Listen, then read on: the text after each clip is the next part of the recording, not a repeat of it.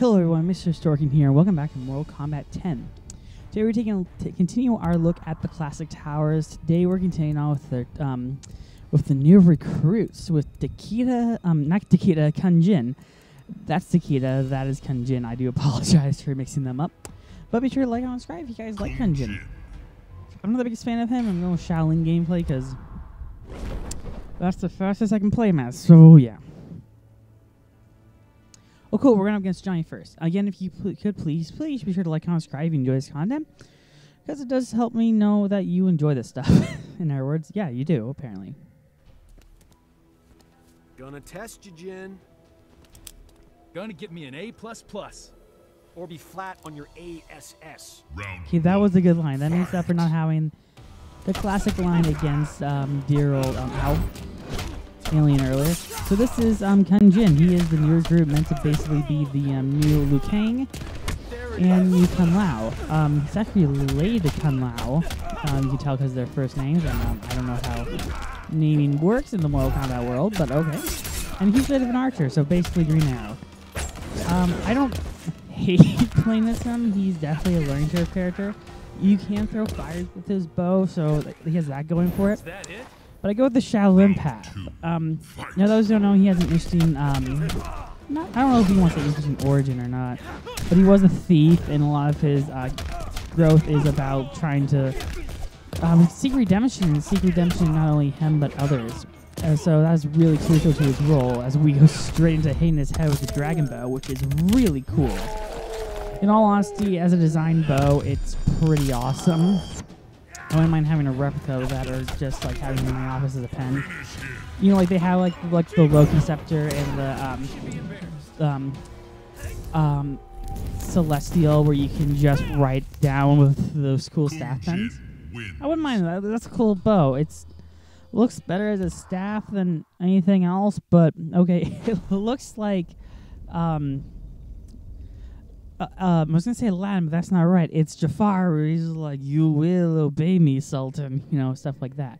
But let's take on Cassie, because yeah, that's what we have to do now. What do you say, Jin? This is going one round. Don't book that Vegas flight yet. Round one. So for those who don't know, actually, Jin was a very crucial character apparently in NetherRealm, because he was their first openly gay character. It's really insinuated in the dialogue in his chapter where he's like, where he's talking to Rain, and he's like, "Hey, I don't know if they'll accept me," and Rain's like, "They'll accept anyone as long as you're willing to learn." And I believe they kept it extremely vague. Like, if you're not listening for it, you probably won't interpret it as him as saying he's gay. I had to look it up because I'm just like, is that insinuating that he is gay in the context of things? So you dare shoot me, Cassie, because I'm going to throw a lady at you, which is my plan down the line, now knowing that can get me a brutality. Got a thing for punishment? Don't do that. I'm just going to smash it like so with my epic dragon arrow, which again is pretty awesome for an arrow design. Again, if I had to liken his gameplay to any other NetherRealm characters, it would totally be Green Arrow from Injustice, which isn't a horrible comparison. Green Arrow wasn't that horrible. Ow. Okay, let me throw the woman at you. There we go, as we just blow you up with the woman. Feel glad you were born? That's just so off-putting to me that that's the thing that will destroy the characters, is just tossing old woman at them and go plurl. But we're going against Leatherface. Leatherface would be a great one to take out with that, because it would be very ironic, because Leatherface is known for killing women. But we'll save Leatherface down the line. So, I don't know.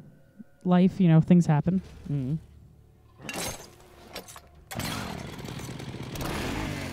This won't be a challenge. Round one. Oh, don't say that. Leatherface is rather tough, and I really hate going up against him, especially when he's turn shot abilities. Again, it's just so odd to me that NetherRealm added this character. They added a bunch of horror characters, which I guess works out. I thought Freddy Krueger was a bit of a stretch when I read that they did Freddy in MK9, but at the same time, it's kind of like, cool, they did Freddy there. I'm going to wait to do that. It felt nice. Let's destroy him. I think that you screwed that. Woohoo! That was great if you're me. That was a weird line to say, but it Still worked glad you were born? nonetheless. Round So two. let's take you on, Leatherface, the pretty lady walking down the street, pretty woman. That is an awesome move. I'm not gonna lie. I should say that song about when we do Leatherface, in all honesty, because it's just pretty woman. Okay, that did not work out as well. Haha, take that. I have a sneeze coming. Sorry about that. Whenever I like sneeze at the wrong time, you can normally tell, like right before I'm gonna say I'm gonna sneeze, I sneeze. So I apologize to anyone who's like looking at the video being like, oh my gosh, what's going on? It's like, I sneezed. And you're like, cool, he sneezed. As we take on a reptile. I always call him a reptile, but it's because I think of the Marvel Comics character every time I see it. I am weird like that, and let that be known, but nice vomit there, reptile. It's pretty cool. Vile human. We can't all be as handsome as you. Make your peace, fool. Round one. Delicious meat. We got to eat soon. I don't know why I did that when he was doing that move. That felt kind of stupid. He entered Flash time. Yeah, Aubrey has the Flash ability there. But Ed Boon did say that his favorite DC character is the Flash. So I guess it makes sense that he would embody some of it. Which, oh, her concern. I don't know what Ed Boon thought of the horrible Flash movie. Yeah, one of those people that hate the Flash movie. I thought it was okay. This year in movies has just ultimately been disappointing, I think. With that being said, I saw some great movies this year. Sorry, because the year is coming to an end. And I'm just thinking, like, is there any other movie I, like, have to see in theaters aside from Haunting of Venice for work? And the answer is not really, because they just announced, like, a couple of weeks ago, actually, that Dune was delayed. I was just kind of like, no, really? I have to delay my Dune review even more? Yeah, I reviewed the first Dune, and now I have to do, and I want to do part 1 and part 2 together. But since it got delayed because of the writer's strike, which is important, I know, but it's one of those things that's like, I want more entertainment, and I really hope the writer's strike doesn't kill some shows, but you'll never know until the writer's strike is done or what happens. I grew fond of this show called So Help Me Todd, which you saw my review of. I like that show, and because of the writer's strike, we may actually lose that show. That's one of the shows I'm actively worried about losing in the writer's strike. But we're not going to lose The Simpsons, because how The Simpsons work is they write their episodes like so far in advance. I know this feels like a weird tangent to be talking about. But I've been to like Simpsons panels where they talk about episodes that aren't, like, I knew about the Lizzo episode before it even aired because they presented it at a panel. And yeah. Ready to throw down? Round one. Yeah, because your arrow is going to work well against the alien, because why not? Oh, so I found out Predator's playing on HBO at the moment of this recording, which is fine by me, so it makes it so I can, makes it so I can, no, it makes it so I can watch it. I really do want to watch it, because I am generally curious. I don't know how I'll be able to ever do that move again. So yeah, I'm starting to kind of like him now that I'm able to play him in better move style, but he's not going to be one I'm going to main. I'm very doubtful. I know you're going to say, like, Will, you're going to say that, but then, like, at the end, you're like, I want to main him. I'm really not going to want to main Jin. It's not because of his sexuality, which I think is handled, again, really ambiguously as a character. It's because I don't really like playing as him. This is going to sound really odd. A quick tangent, by the way, because I know it mentioned how he was like Green Arrow. I recently saw the Ruby trailer for Justice League X Ruby. I saw part 1. Thought it was okay. I want to rewatch it before I watch part 2. So my plan is, like, when part 2 comes out, just double featuring it. I just want to destroy the alien. So yeah, I still love that attention to detail on the skull. This feels a bit excessive because he's already dead. But okay, it's a male version, isn't it? Because the female is the one with the weird head that does the spawning of the face huggers. I could be 1,000% wrong. I'd have to email my friend about who's like the resident alien expert, but he's having a kid. He has 2. On the long list of people I expect to have kids, he is on that list. I don't know where I was going with that, but let's go against The Predator. Again, this is a movie I really want to watch on HBO Max.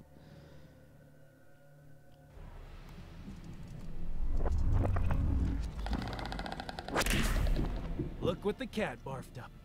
Round one. But I know you're going to say, like, oh, but MH, as soon as you say you're going to watch it on these channels, you don't end up watching it for a while. And you're like, yeah, you're right. I have that problem, too, with writing down movies. Like, so I have this Word document. I keep track of what movies I have reviews of and what I need to work on. And I write some stuff in advance, and I'm like, okay, I can get that done by this day. And then I never get to it. I have stuff on there that's like a couple weeks old that I like promised myself I would watch and write a review of. And I just see it on there whenever I return to the site, like, oh yeah, I didn't end up watching that this week. I wanted to, but I just didn't. So I think like right after my next, I want to do it before we do the Predator episode, where I just want to be like, hey, ow, that ain't good. But I think I'll watch it closer to Halloween because I ultimately watch a ton of Halloween movies around October just because it helps me get into the spooky and holiday vibe of Halloween. I love watching movies on Halloween exactly. Honestly, I'm gonna try and make it this. My family has kind of gotten to the point where they don't really get trick-or-treaters anymore. I thought we were gonna like decapitate his arm there, but only if we threw the guy on the stick. But we got to the point where we don't really celebrate Halloween. My sister's too old to go to her. Oh, she's starting to get too old, but she's going to more parties on Halloween. And we kind of just leave our lights off, and we get pizza, which is a great tradition. And then we watch like a Halloween movie. Last year, it was Tom Cruise's Mummy and The Addams Family. Perfect double feature, in my opinion. We should do, I think this year we need to do The Batman. Would be a nice addition to that. We're trying to spice it up each year, I think. Kung Jin, Hello, Tanya. I'll beat a warmer greeting out of you. Round one. Okay, if you say so. Let's just punch and punch and punch. So yeah, oh, Dragon Nagita. Okay, I don't know what that is, but this isn't the stage with the old woman, right? No, because there's no playtag in the level. That's how I know what stages are, because I know if there's a playtag. Oh, don't do that, Tanya. I only know if there's a playtag in the level, then I'll know if I can throw an old woman at someone, which is a very odd rule of things, but it's just how I work. I wonder if the shield do the same thing. Round two. Fight. I'm looking forward to cover the DLC characters online. We definitely have to cover Goro like right after Shinnok, because Goro is the first DLC character. Because if you pre-order, you got Goro. I don't know how to feel about that with the pre-order fighters. Because then if you get it later, you kind of have to pay extra for them, which I get is the intent of the studio is to make some more money. I'm actually not going to use my super because I want to see if the shield does the job of the brutality. It did not. Okay, maybe it was just not enough damage. I don't know though. It's very unlikely. Oh, that thing was used to bring down the statue of Shao Kahn. Never knew that. Really didn't. So that giant rhinoceros pig was used to destroy that. That's good. That's good to know. As we take out Kun Lao. Okay, it's going to be Kun Lao, and then Goro, and then Shang. This should be interesting to see their interaction between each other, because Kun Lao and Kun Jin are related. You provoke me? Just want to test myself against you. You are not ready. Round one. Yeah, they are relative, in case you didn't really know that. I don't blame you for not knowing that. Because, again, they have the same first name. I'm not falling for that. Ow. I have mixed feelings about Kun Lao as a playable character, because he can be really annoying if you know how to use him, but I don't know how to use him, so I can't really get the best out of him. I'm generally curious to see what they're going to do with MK1. Again, I'm trying to avoid spoilers with that one, trying to go in with a fresh set of eyes. But yeah, you never know until after you watch the story cutscenes. I think that really shapes a game, in my opinion, because then I'm like, I know story beats. Which ultimately hurts. But yeah, life, you know, things, they be happening. I need to start playing the end of this year, which is going to be interesting because I've been having many computer problems. But, you know, life finds a way. Ow, as I fail that. So I do have several games planned next year. I'm gonna make that announcement, like what's gonna happen next year in terms of content, which should be interesting. Duh. I'm not gonna fall for that again. Ow. Take that. I think that worked. Duh. Ow. It's like, I'm not gonna fall for your trick. It's like, I did not fall for the trick, but I like that. I didn't know we were like finally allowed to do finish him, but okay. Again, you do you. I don't know where I was going with that sentence at all. It's just like, you do you. Kung Jin wins. So yeah, sorry, I belched there in case you didn't hear the overly loud belch. I had pizza for lunch at the time of this recording, and I gotta do because I got it at Little Caesars, and I don't hate Little Caesars. Little Caesars just has horrible customer service, but it's pretty good pizza, all things considered. So yeah, let's check on Goro. Son Goro. Kung Jin. That's me, loincloth. There is no honor in you. Round. Hey, how could you say that? You're dead. Somehow I think Kun Jin is winning in the game of life, considering he is still alive in the canon. Before the reboot. But you died, Goro. That's basically the your wiki page. Like, you're destined to die. Well, I guess Kung Pao is also destined to die. It's also like in the Mortal Kombat rules. But yeah, you died. So again, Kun Jin is beating you in the game of life. I hate the game of life. The board game. It is still the worst game ever. Round 2. Fight. The reason I hate it is because it's basically the Candyland rules of there isn't really a strategy to it. You just roll the dice and you move. Games like Sorry and so much more are so much more instant board games because, ooh, don't say anything, enemies, don't say anything. Don't say anything, and you got it, haha. I was gonna say, don't say anything or else you'll risk that flawless victory, which you got. Kung Jin wins. Flawless victory. See? I knew it. I was like, MH, don't say anything as you complained about Sorry. But some of the other games, like, you can split up the points, like, you split up the moves, which I like. It's good strategy. Life is just... I don't know what the point of life is. Because you just spin the thing, and then you move across, and then you get a card to add more kids. What's the point of the game? To what do I owe this intrusion? The fact that you're evil? Very well, hero. Round. I like how he just accepts that he's a villain. He's like, yeah, whatever. It's not like the guy from Dissidia who's like, I have to be the role of villain. You block the actual. All he's missing is a mustache. Like, I would love if Sean had an evil villain twirling mustache. Because that would, in my opinion, complete his complete and utter villainous design. Like, he already looks like the devil. You just need to make him look even more like the devil. Like, if Beelzebub from Futurama looks like the robot devil, this guy looks like the living devil, and he needs a mustache.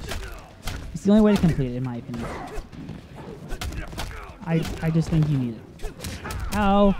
I was gonna say, I was really close to that flawless victory because I got a lot of damage onto the guy, but no. Take that and that and that. I'm doing actually pretty well with Kun Jin. I'm not gonna complain about that. I'm doing better than him than I was doing with some other characters, like Johnny. But ultimately, oh, that's how you do the arrows. Good to know. I cannot do it again as much as I tried, but it worked nonetheless. And actually, for a character, we've been making the most progress on Kun Jin. This is the fastest so far that I've seen. I'm just looking at the time being like, oh, okay, we're only 18 minutes in. It makes sense. You don't. Anyway, please tell me in the comment section below like what the purpose of the board game life is. I generally want to know because it's a game that I am not good at whatsoever. Hello, Crouch. Not close just to punch you and take you down. If you do the fucking fire belly move, I swear to goodness, I will throw the blood holy water at you. Again, Raiden, don't know what your plan is with having a container of blood, but okay, you do you. Ow. Ow. I should thank you for that, because then I can finally do that and crack your little demon neck. And shoot you in the eye, because I guess, yeah. Hello, intestines. I need to see... wait, why do you have intestines? You're like a molten lava rock, and you're like, I have intestines. Okay, nice to know, but okay. So yeah. That's the only shock. I hope you enjoy Kunjin's ending. I will talk to you in a bit. I know when I start talking, but I'm going to stop talking now. See, I kept that promise. Damn it. For his role in saving Earthrealm, Kung Jin's family created a statue in his likeness for inclusion in Raiden's revered collection. But Kung Jin's thoughts were with one no longer accepted by his family, Kung Lao. Kung Jin set out to locate his cousin and found him in the Nether Realm. Raiden believed Kung Lao's tortured soul was forever trapped without Quan Chi's magic to free him. But Kung Jin knew the Shaolin were stronger than any sorcerer's spell. He vowed to help Kung Lao fight off the evil that had remade him. And this is where he ends up betraying him. I kid. But anywho, I'll take the Shadow Kunjin because that was an awesome skin in the story. It's kind of his thief outfit, but how did we do? Pretty well. Anyway, I'd like to thank you all so much for watching. Join us tomorrow to take a look at the ball buster herself, Cassie Cage against Johnny Cage. Oh, this is going to be interesting. Till then, be sure to like, comment, subscribe, and we'll see you guys tomorrow. Bye-bye.